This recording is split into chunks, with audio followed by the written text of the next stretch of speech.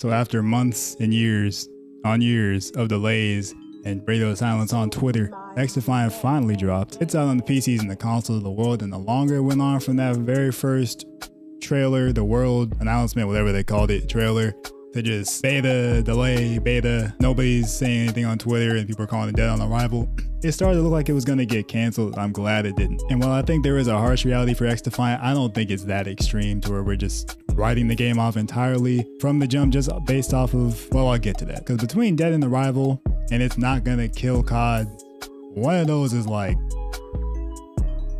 obviously. Another, in my opinion, is just Dragon. But for context sake, this game got revealed in July of 2021, and then it was just randomly placed betas up until now. What month is it? May 2024, and the game is finally out. And normally when it's a lot of delays and radio silence on Twitter and just everywhere, articles and all, normally that leads to games getting canceled. Another example of this, which is ironically another Ubisoft game, is the Division Heartland, which was going to be the free-to-play Division. Apparently they're working on Division 3. That was like a whole separate thing. I thought Heartland was 3. My bad. But yeah, Heartland is not gonna happen. They just announced it on the 15th. This is how I felt about it. This is a crazy act to commit on your own eyelids, but yeah, that got the point across. The other thing that people were hearing when we did hear things about XDefiant was the whole, what would COD do? They were struggling with like the direction they wanted to go in the game, and that's why they were pushing it, or part of the reason they were pushing it. Another reason was like the netcode. They wanted to fix that. People dying behind walls. But the reality is, that aside, XDefiant is not going to kill COD. That is okay. XDefiant is not going to majorly affect COD. It is fine. If anything, it's better that way, because Call of Duty does not need to die off. It needs competition. Well, let's imagine for a second that XDefiant did kill COD. We have about, I give it 3 years max of like decent caring about the game, and then they just take that COD 2K, we got a monopoly on this audience and we finna abuse it mindset. Modern Warfare 3 dropped after 2 with very little changes. Granted, they went from developing an Advanced Warfare to Modern Warfare 3 like very late in their whole deadline situation, so I understand why that happened, but it should have been a free update if we're being honest. People ate it up anyway. They paid $70 for a patch. How one logically does that, I'm not really sure. But in XDefiant's case, if they were to take over COD, let's just say COD just ceased to exist and XDefiant was their replacement, they would just do whatever they want because they know they have a monopolized audience going to eat up whatever they throw out. They're going to start throwing out cosmetics. They might even start pushing Valorant prices. They want 50 for a skin, a knife skin, one skin. Apex players talk about their prices, bro. They ain't got nothing on Valorant. $18 is the price of an Apex skin.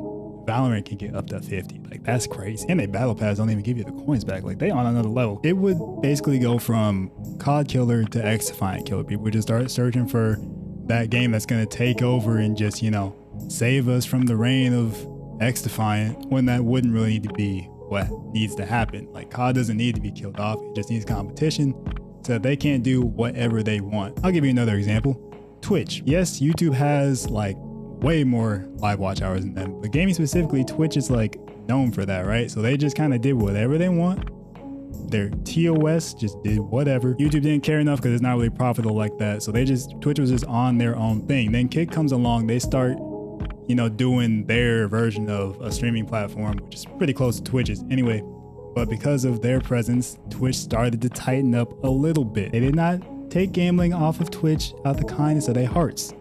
There was no kindness in their hearts. They did it because of Kick. It may not be the best competition, but it's the competition we got. And a competitor is better than no competitor for us, the people consuming the platforms and the games and all of that. And I'm not going to ignore all of XDefiant's problems, but I'm also not going to just prey on its downfall, because that to me does not make a lick of sense, especially when XDefiant plays a lot more like the older CODs that people say they miss.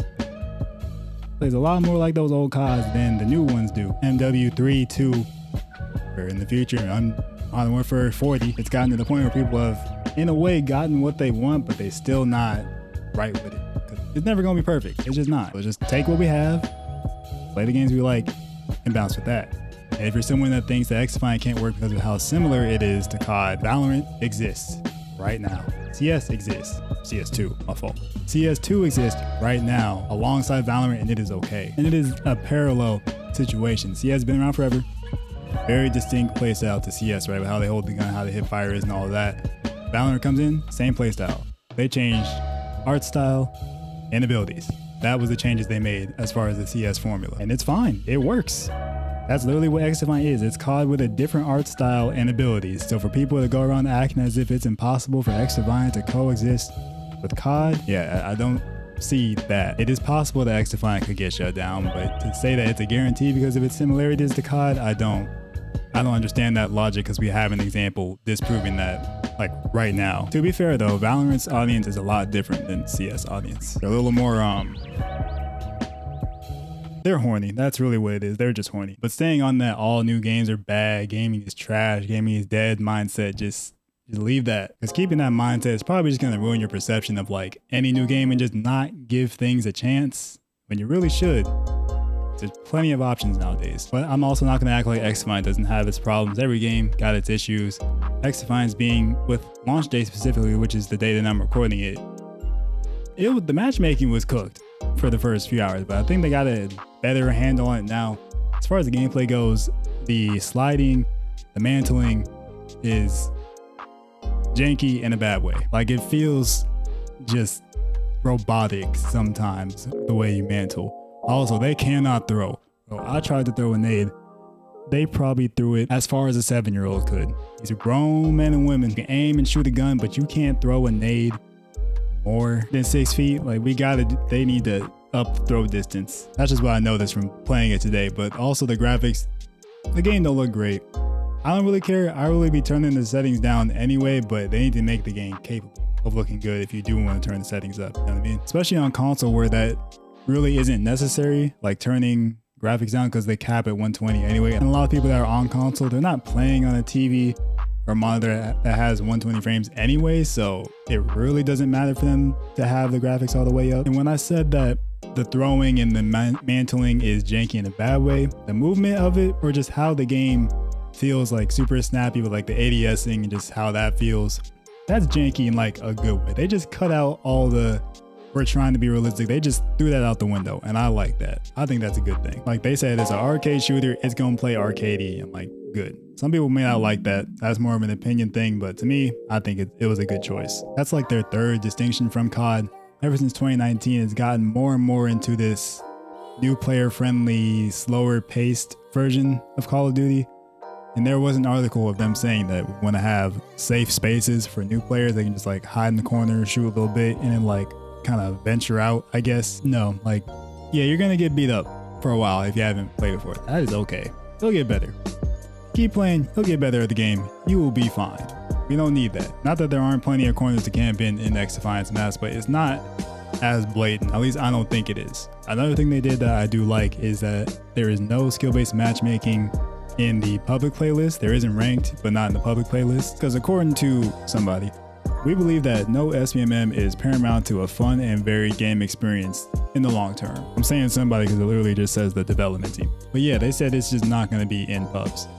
It is in the welcome playlist, but they really put that in parentheses like this does have skill-based matchmaking. It's for accounts level 25 and under, which is like 99.9% of people right now. But if you don't want it, you can just not play the welcome playlist. So, you know. But all that being said, if you really do believe XDefiant is gonna die, or if you just don't like the game, do not play it.